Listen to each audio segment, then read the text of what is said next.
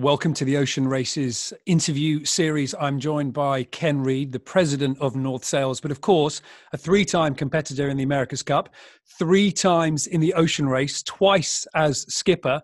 And I mean, president of North Sails, surely a position you don't get to by being just a good sailor. You need to have some business sense as well. So, Ken, straight off the bat, let me ask you, I mean, when all this is over and you retire, are you going to be known as a great business leader in the industry or a phenomenal sailor?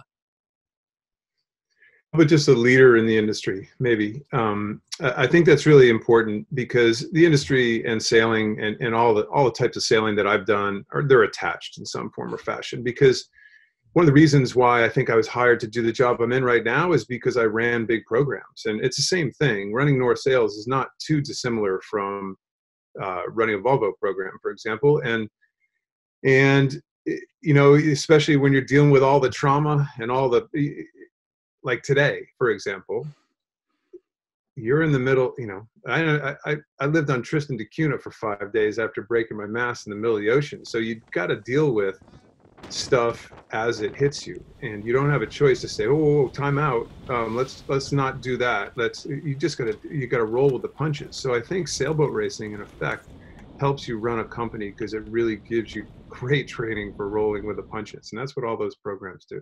Well, there's so many great lessons that you've obviously learned from all the campaigns, as you say, that you've been involved with, and I want to get to those. But just before we do, at the moment, I'm guessing that, you're in the States, Newport at the moment. I mean, what's the latest for North with everything that's kind of going on?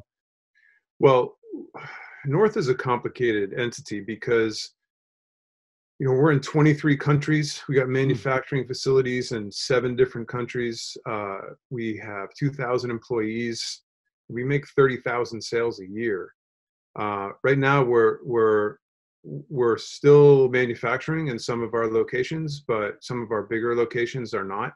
But we are still manufacturing in some of our key locations, so we're able to at least create and then send as soon as supply chains start opening back up again. But listen, any company on the planet has difficult decisions to make right now, and North is not immune to that, nor are any of our NTG companies. But we have Southern Spars is obviously very involved with the race.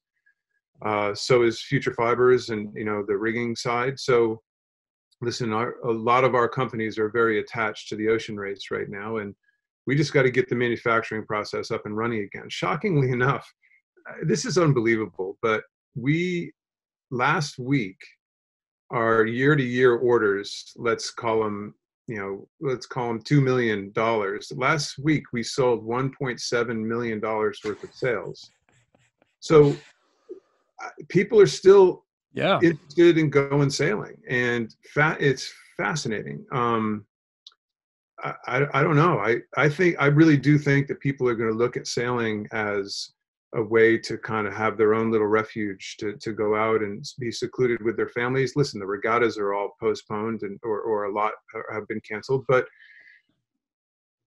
people are going to want to go sailing again because it's healthy, it's safe, you're with your family, you can protect yourself. Marina's here talking about being open as normal. A lot of yacht clubs in limited forms and fashion are talking about being open, obviously with lots of social distancing. So anyway, we got to still run a company in this crazy time. And fortunately, we have a really, really good executive team that we can hopefully keep sorted.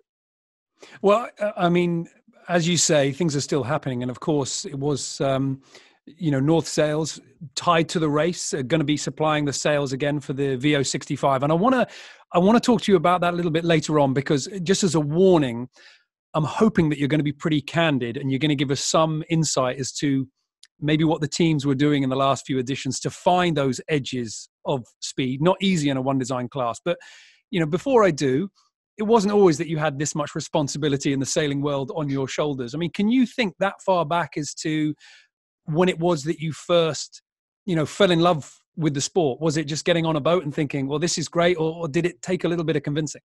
I hated sailing.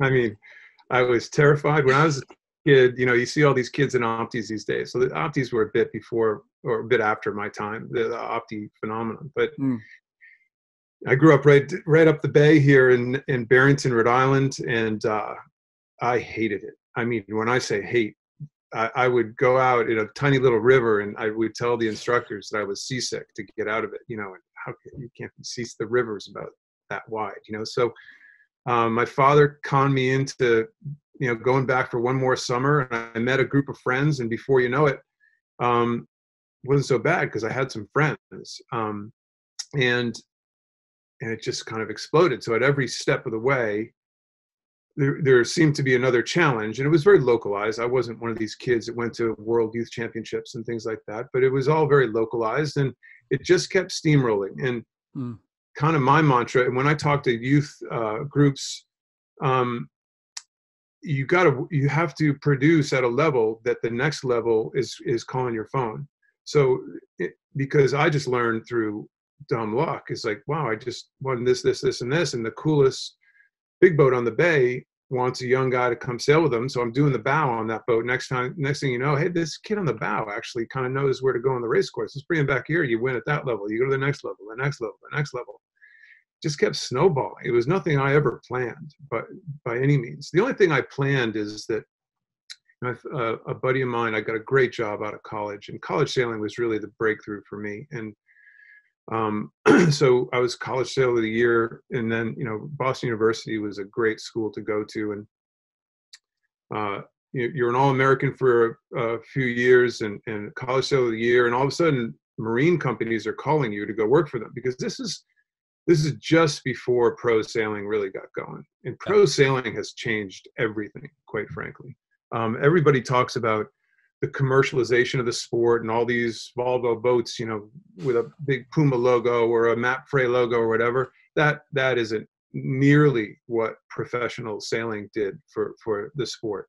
So we were professional sailors back then, but we all worked for sailmakers, boat builders, mast makers.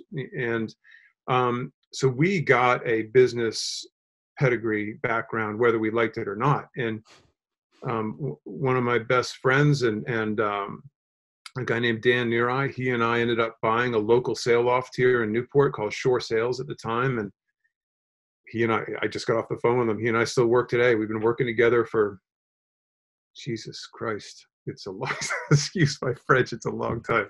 I don't even know how many years.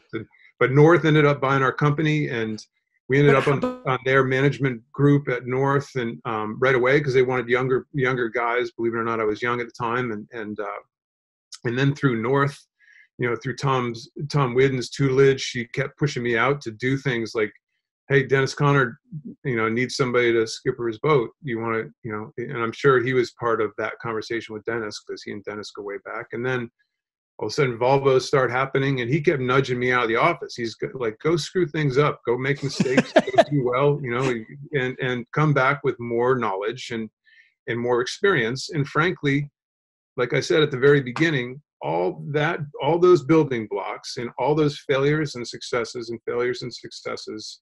led to today and trying to get through this insanity. Honestly, it was great training. And of course, I mean, you're starting to get some good reputation at that point. I mean, where were you looking? Were you seeing that far ahead? You're thinking, America's Cup, ocean race, all those offshore miles, record breaking, or were you just enjoying the moments? Enjoying the moments, 100%. I can still tell you, I still have stuff downstairs from the 1985 J24 Worlds in Atsumi Bay, Japan, which was still, that was our first world championship. And no, it never even dawned on me to think that far ahead. I wasn't that smart. I just, you clamp on to the next goal, and you just, grip your teeth around it, and you don't let go until you got it. And so that's kind of the way that worked. And the move into sail making, every young sailor at the moment is trying to find a way to make themselves more attractive, more attainable, more rewarding for a professional team. Was it that motivated you to get into the sail making? Was it a business venture? Did it just get you on the water more? Business and water, for sure, because again, remember, there was no pro sailing. So Mm. for me to go racing every week, every weekend, I mean, literally every, that's why you don't have any relationships back then, because your relationship is with the next boat and the next crew. So um, it was all about the next event and getting on the water. And when Dan and I bought Shore Sales, the way we set it up is he ran the kind of commercial manufacturing design side of it, and I was the sales and marketing and water side of it. And by the way, if you won, take the J24 class for example, if you won the Worlds, it was, and this is a little company, it was essentially a $500,000 difference in that next year's revenue in a tiny company, and just the difference between first and second, and being able to advertise winning the world championships in J24s, and there were thousands of J24s that were racing at the time. It was a massive deal. So Kenny, get your ass out there and practice. Let's quit screwing around. We gotta win this regatta. And yeah, so it all tied together. The business and the sailing side, they were completely intertwined. And then of course that, you get taken into North. They see you, they see the potential of your business. Now, I mean, I've been a sailor for many years, so I know about the power and the lure of North Sails, and how everybody ultimately wants to wear that badge if you're working in the sailmaking industry. Was it, when you got approached by them, did you again just see that as another opportunity to go, well, with this name behind me, I can do more? So this is here's a backroom story. I don't think I've ever told this before, but Dan and I were getting tired. We were 10 years into it, and we were Shore Sales, and then we kind of outgrew Shore Sales, unfortunately, and we were Sobstad. We licensed the name Sobstad Sales for 3 years. Our license was coming up. Dan, I mean, we were working our asses off. We were literally working our asses off, and we were tired. And 3DL had just come out, and so this is like 1995 or so, 96. 95, I was Yachtsman of the Year. So we were in pretty good shape. Our business was slowly getting better. We were the small business administrations. We're still like their poster child for lending money to two young people who no bank would touch to buy that business. And we paid off our loan, I don't know, 3 years early or something. We were taking this small company, but man, it was a lot of work, and we were getting tired.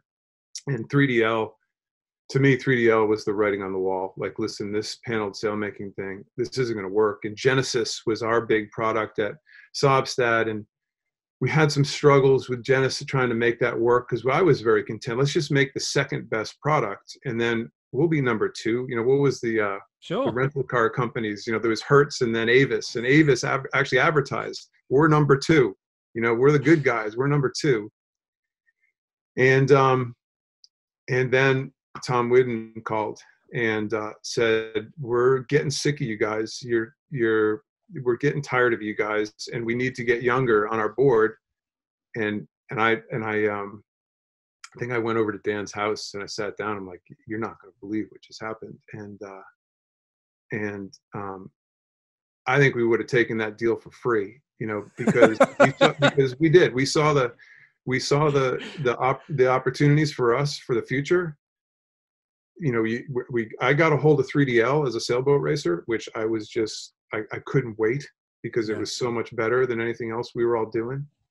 And we just saw our future. And sure enough, our future, I'm president of the company and Dan's CEO, so like I said before, you got to get lucky every once in a while. And for some reason, we've made a career of getting lucky, and hopefully we continue that way. Okay, because I mean, when you talk about getting lucky, I mean, the next thing that basically comes along in that timeline is the America's Cup. The first time that you were involved with the America's Cup, that was 95. And then, of course, the next time that you get back into an America's Cup campaign, you're there as a helm. I mean, this was the start of sailing with, big American name, but obviously international name as well.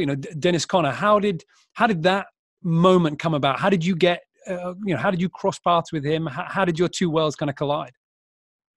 A phone call, of which I thought it was a crank call from one of my buddies. Right? I mean, seriously, you can't make this stuff up. Hi, Ken, this is Dennis Conner. I'm like, yeah, this guy's name is Brad Dimeo. I said, yeah, Dim, what do you want? And he's like, well, this is Dennis Conner. And a very, Dennis, anybody can recognize his voice from a mile away.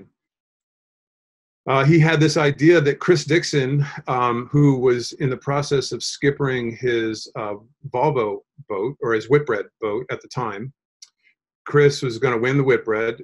But it's all of a sudden the ties to the Whitbread and the Volvo and the ocean race start happening.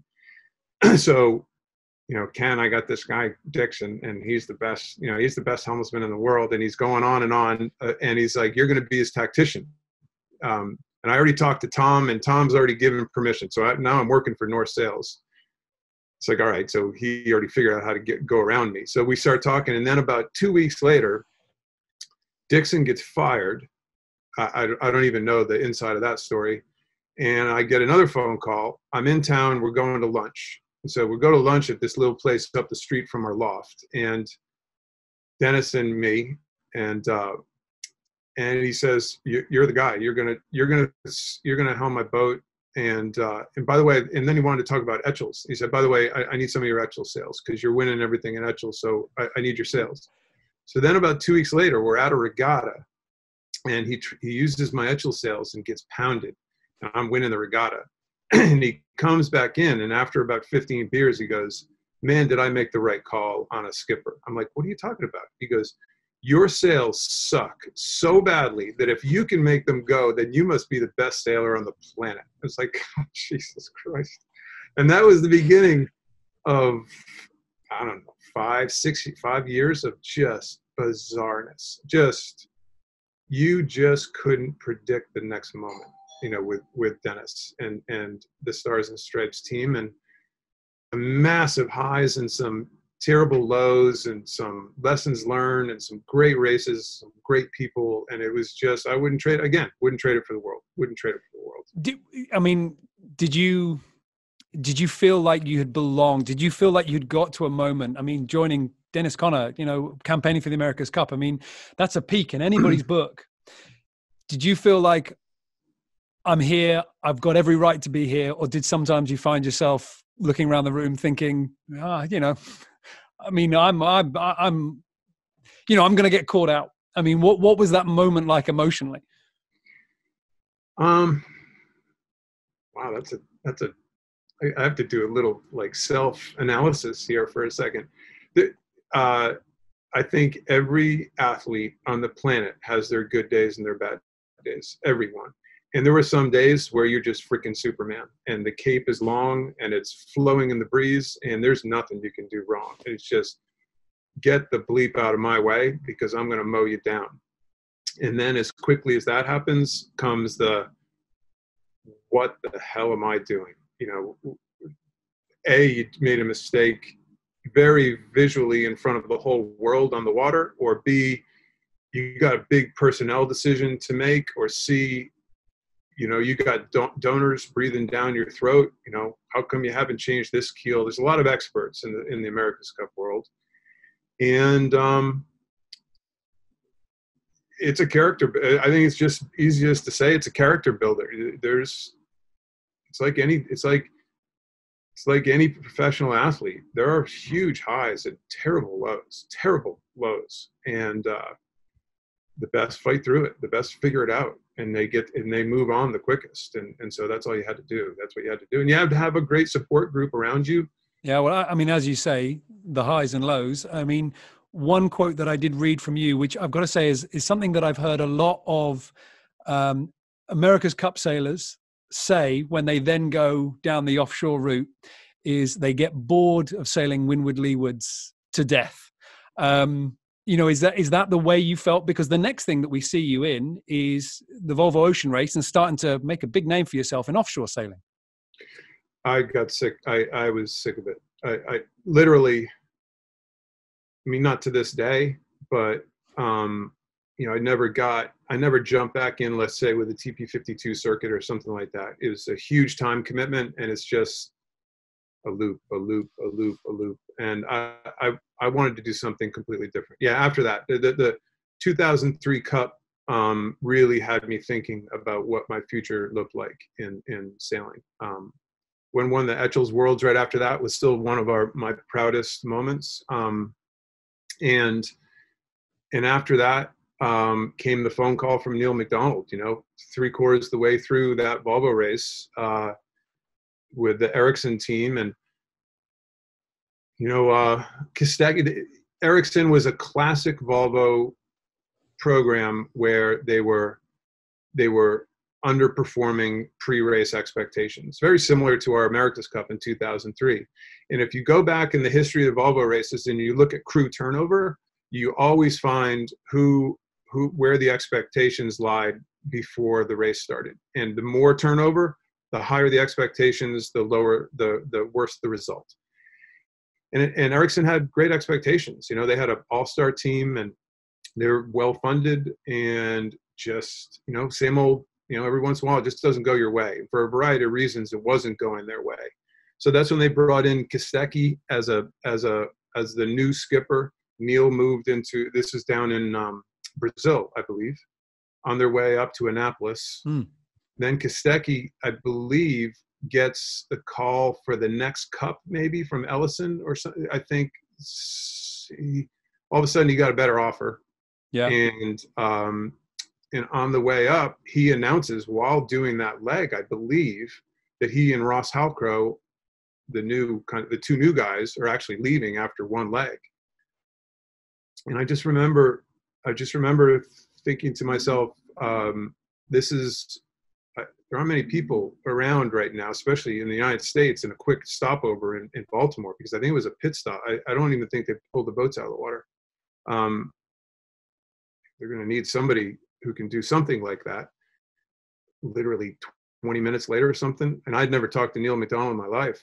He said, "Hey, can you come down to Annapolis and let's talk?" And I was on the next plane 2 hours later, and we did a deal that afternoon. And he said, "Just do the next couple legs, the pit stop up to New York and then the transatlantic." And I said, "The only way I'm doing this is to do the whole rest of the race, because I don't want to be that guy. I want to be part of the team. I want to be one of the boys." Little did I know that I was essentially the only person on the boat that didn't smoke cigarettes at the time. I didn't. It was back in the day. God, I always used to bust all the guys. It's like, if you guys took sailboat racing half as seriously as you take keeping your cigarettes lit when waves are coming over the water, we'd be ahead by freaking 500 miles. And so it was a great group. It was, I mean, obviously it was a trial by fire for me. I learned a ton. The leg, of course, across the Atlantic, where Movie Star sinks and Hans Horowitz is lost. Those are still memories that are burnt, that are etched in you for the rest of your life, that you'll never get rid of for all the right reasons. So it was kind of a put up or shut up moment, for me. It was, you got every reason to say, this isn't for me, I'm out of here. Like England, when we got to England, it's like, I don't know if I'm made for this stuff, man. This is more than anybody's good for. I don't know if I'm up to this. But stuck it out through the rest of that race. Ericsson improved, and I got the bug. I got hooked. This is not windward leeward racing. This is not going around the cans anymore, man. I'll tell you that. This is a whole new world, and I think I'm kind of up for this whole new world. Was that your first jump into offshore? Because like you said, that leg was pretty notorious, and I'm just trying to imagine being involved in that moment in the race's past and then deciding to carry on with the commitment that you did. I mean, how much offshore experience did you have to sort of lean back on and go, well, it can be easier, it can be harder? I mean, coming into that, were you just completely green? Well, I wouldn't say completely green, but I had Transpacks and Bermuda races and Fastnet races under my belt, but I had never sailed through conditions even close to what we sailed through in that transatlantic leg. That was a bad leg. It was one, two, or three. I think it was three serious fronts came through, and it was the real deal. And so I guess to answer your question, I was green as hell. I had plenty of offshore miles, but nothing like that. I'd never been transatlantic before. Really, none of us had ever sailed canting keel boats before. Richard Mason was on the boat, and I remember trying to get in my bunk, and the noises coming out. That was the first evolution of canting keel boats, and the noises coming out of the center of that boat were, you're careening off of waves. I mean, careening. And I'm like, hey, is that normal? And he's like, yeah, mate, get used to it. It's fine, mate. It's like, you don't have a freaking clue if that's gonna. He goes, nope. But you know what? Got us here. So far so good. We'll be fine. It's like, Jesus Christ, what am I getting myself into? In those situations, like you say, the noises, I mean, anybody that's been on a boat will know those noises. And I can only imagine what that's like when you're in conditions where you're on or beyond the limit. In those sort of situations, are you happiest in your bunk, or are you happiest on deck with some degree of control? So that's a good question. I found my best role. I love the strategic side of it. So, that's where I really found there are people definitely better than me in heavy air driving. And, but I really started to embrace the, kind of the navigator assistant, tactician navigator relationship. A guy named Mark Rudiger, the late great Mark Rudiger, was our navigator on that leg, because again they had a whole new rotation of people. So Rudy was the navigator, and he and I would sit for hours at the nav station, and I'd ask questions, and the questions would get him thinking. And then he said, "Well, if this happened, it was that leg that really got me hooked into the chess game that is offshore sailing." And I loved that part of it. That's what I really loved. I love more than anything, the chess game. So, on deck, down below, that almost doesn't matter as long as the chess game is still going in your head all the time. And that's what I ended up doing, I think, the most of, and enjoying the most, for my Volvo experiences. And then, of course, after that, you come back as a skipper with the Puma team. How did you get that call? Were you fishing for a skipper role, or did something just sort of come along and you took it? Yeah, that was a complete come along and take it moment, because so I actually went over and interviewed for the new Ericsson job, and because I've been with Ericsson, and they chose John Kostecki at the time. He's back, and he'd won the Volvo before, so you can't argue with the choice. And then Kostecki leaves, I think, again for Oracle. Doesn't ever sail on Ericsson at all the second time around, and I had already started up with the potential Puma program, and that's when they took a back seat and they hired a B team guy named Torben Grail, and so he has no resume or anything, so I have no idea why that happened. And so it ended up working for the best, because I'm not sure Puma and the Puma program even happens if I don't continue kind of down this path. If I had been named skipper of Ericsson, Puma doesn't. I don't think Puma happens, because it wasn't like they were looking for it. So I ended up sailing on a maxi boat at the Maxi Worlds with the guy who was who had controlling stock interest in Puma, and he was on their board. And he said they're expanding, they're doing great. Puma's doing great, and they're looking for more crazy. And I was there right after the transatlantic, the Ericsson, the small little Ericsson bit I did. I'm telling all these stories at dinner, and he kept sitting next to me. He's like, "Tell me another story. Tell me another story." So I'm telling all these stories, And at the end of it, he's like, at the end of it, we win the Maxi Worlds and our class, and he's thrilled. And he's like, let's go have a beer. Wonderful guy. And we go have a beer, and he's like, you know what? This Volvo thing sounds just crazy enough for Puma to think about. So I'm going back to a board meeting in a couple of weeks, and don't be surprised if we get in touch with you. I'm like, yeah, whatever. You know, I have a job. I'm fine. Don't worry about it. And 3 weeks later, the CEO, Jochen Zeitz, completely random, calls my little flip phone at the time and says, I hear we're gonna win the next Volvo race together. I'm like, who the hell is this? And that started this, again, 6-7 years of pure insanity with the coolest company, Antonio Bertone, you know, getting Chemo involved, cast of characters, highs, lows.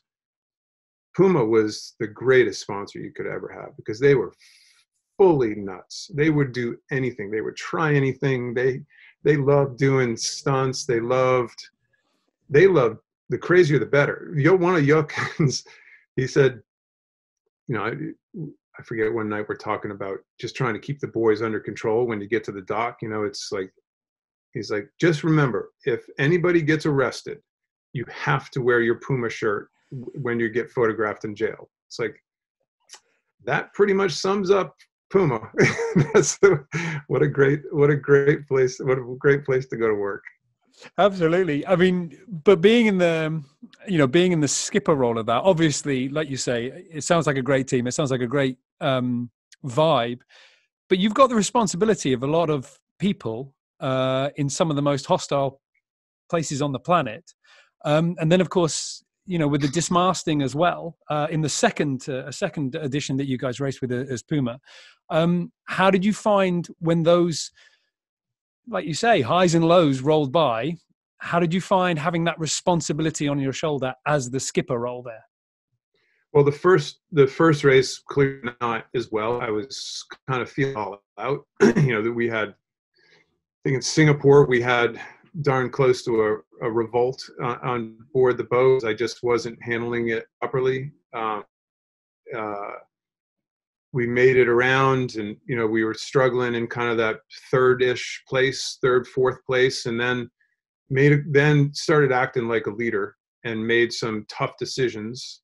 And I think the last 4 or 5 legs, we had like a 2-2-1-2 or something like that. And you know, started just act like a freaking leader. Stick with your gut. And Yes. Some people aren't going to be happy, and some people are. And maybe some of the decisions aren't going to be perfect, but you know what? You're trying something, and you're sticking with your gut. And so whether you're on the water, you're in the moment. And I guess sometimes laying in your bunk, you do have the thought of, I never want to make that phone call to a wife or a kid or a parent that their son or their husband is lost. That doesn't get lost on skippers. Every skipper on the planet has those moments.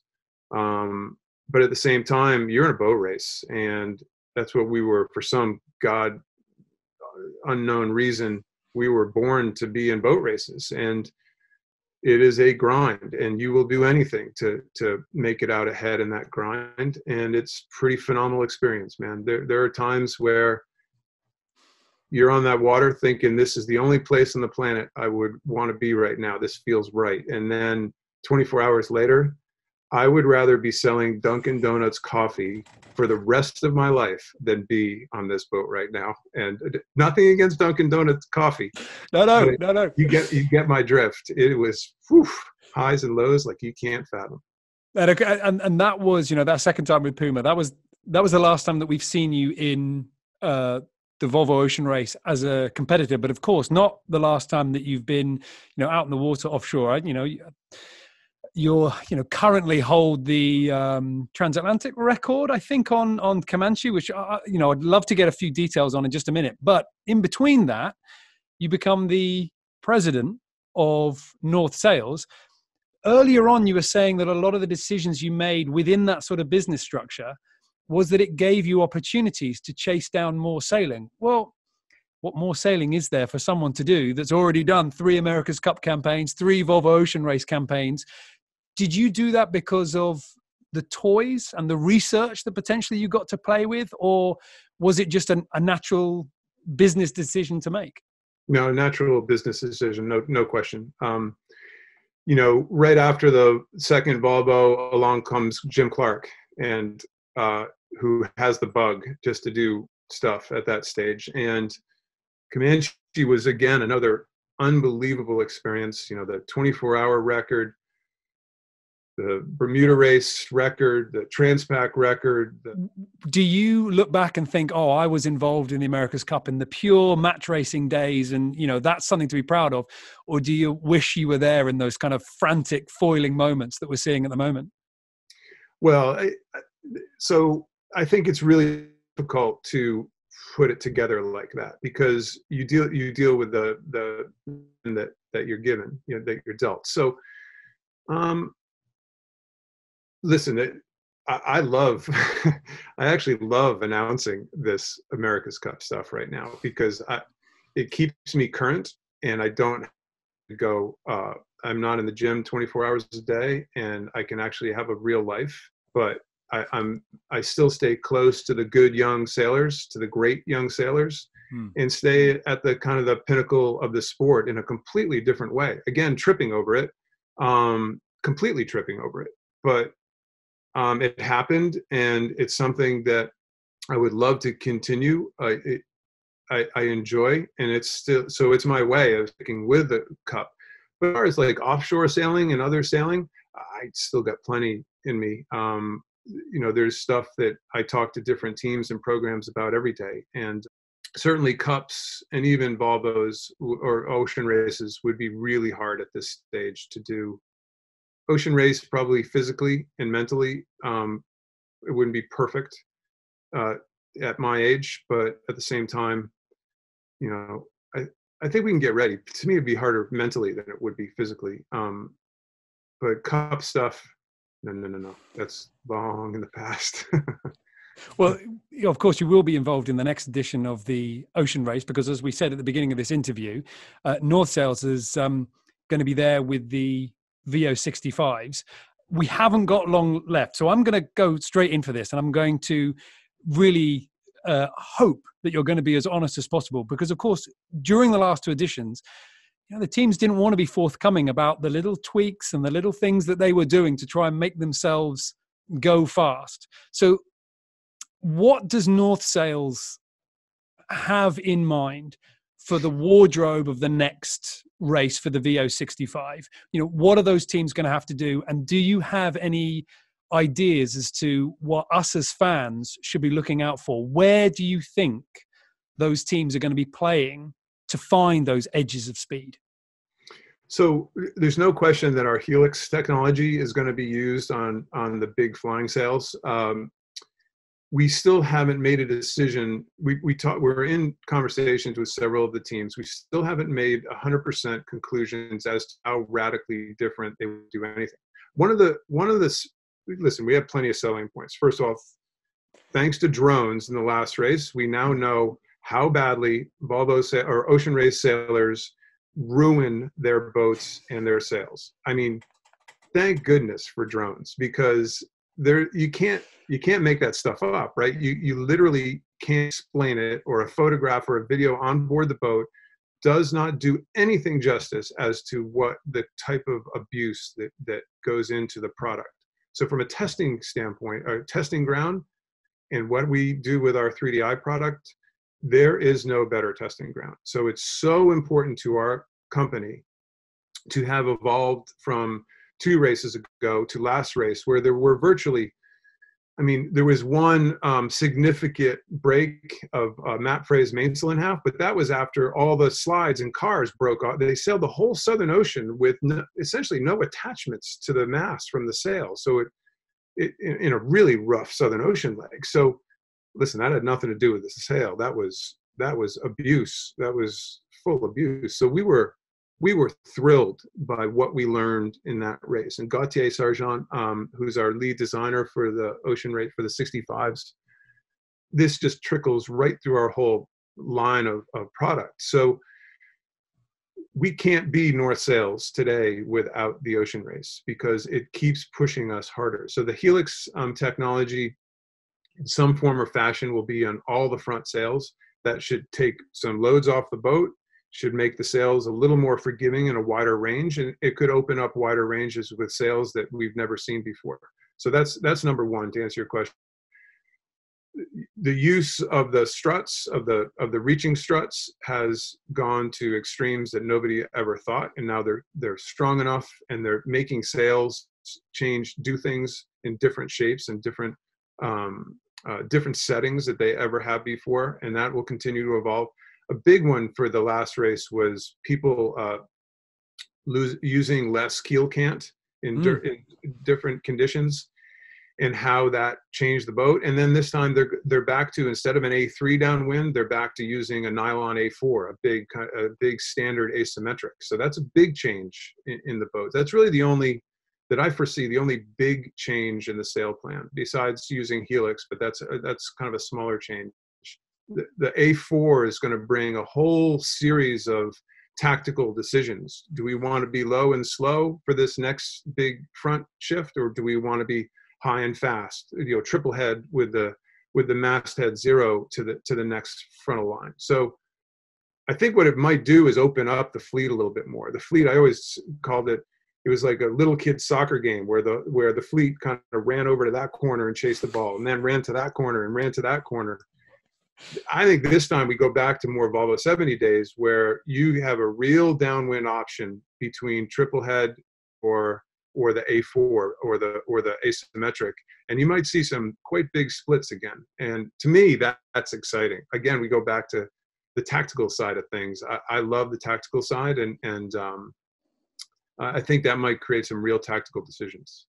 Okay, well, we've only got time for one last question, and it's interesting hearing you talk about the ocean race in its past, and maybe a little part of you would, maybe without the hardship and without the cold and without the seasickness or whatever, maybe you'd still like to be out there. So if I was to put you out there on one of the fleets, would you choose to be on the VO65, one design, tight controlled racing?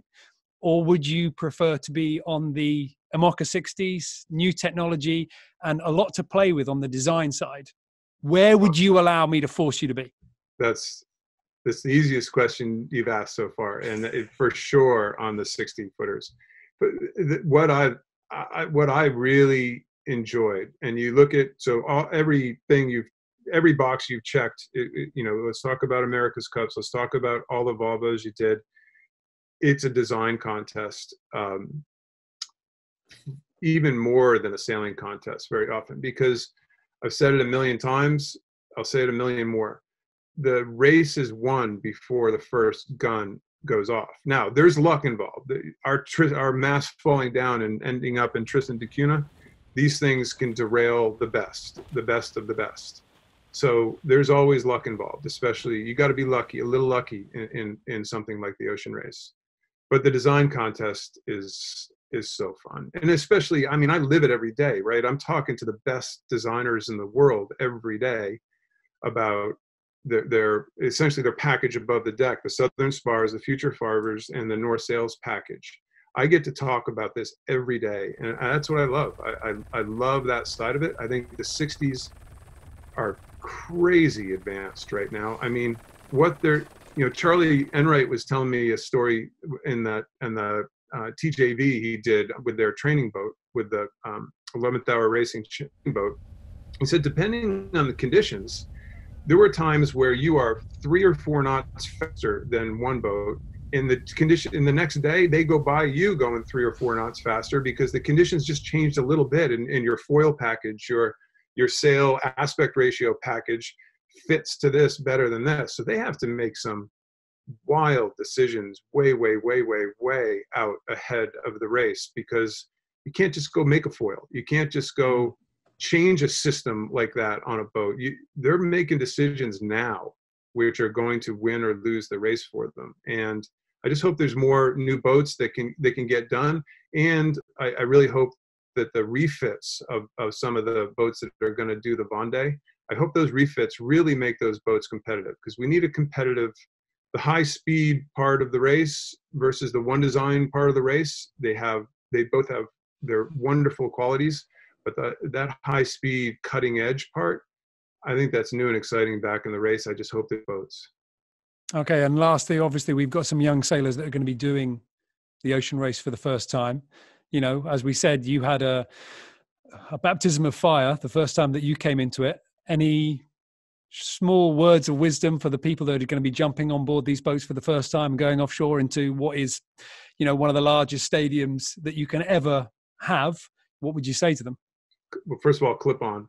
You can't be lost if you're clipped onto the boat. That's what I say to everybody all the time.